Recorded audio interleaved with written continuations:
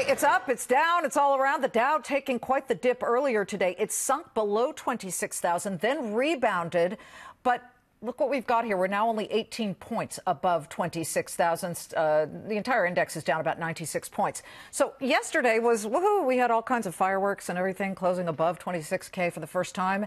Should you be doing some discount shopping on the Dow right now? Dan Wantrobski is the director and research and technical analyst at Janney, Montgomery, Scott. Oh, I like bargain shopping. I'm one of those. I do too. I do too. I mean, it depends what you think the valuation of the markets are here. For us, bargain shopping at the top with new all-time highs, that becomes a challenge.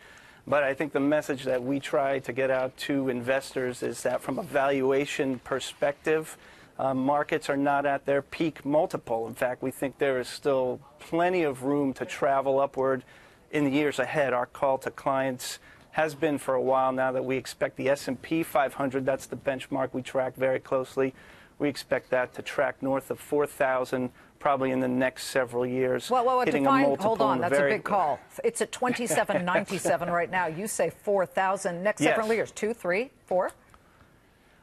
Several years. I would say we're probably about within the fifth or sixth inning of this ball game. So anywhere from 5 to 6 years, we do think so. We believe this is a secular bull market cycle. It's not a cyclical one. It's driven off of a major shift in demographics in this country where new household formation with the millennial boom generation is going to reach new all-time highs within the next decade. They're already about 50% of our workforce. Their labor participation far outpaces the national average. We think where we are in the credit cycle, in the credit markets in terms of availability and demand, is the system functioning properly? It absolutely is. It's ready to accommodate that new demand.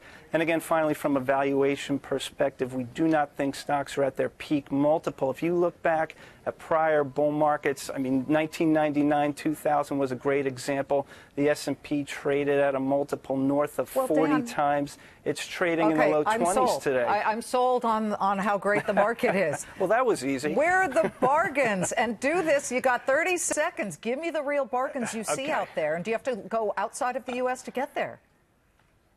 No, I don't think so. I mean, the U.S. is more expensive relative to other countries. This is what I would say. I mean, stocks are certainly not cheap here, so I understand that. What I like right now, I would still look at the banks and the financials, the banks in particular right now. There's two things from a valuation perspective. They're not ridiculously expensive as some of the other sectors out there. I think you're going to see some write-downs in the first quarter, but then later on in the latter half of the year, you watch the 10-year note yield. You see yields at the long end of the curve breaking out. Banks and financials correlate very closely to that. So I think they're going to be a leader in the market tape. So that's where I would look. Dan Wantrobski, big bargain hunter, dollar store. I'm that girl. Hey, great to see you. Thank you so much. All right, a little bit of a pullback today.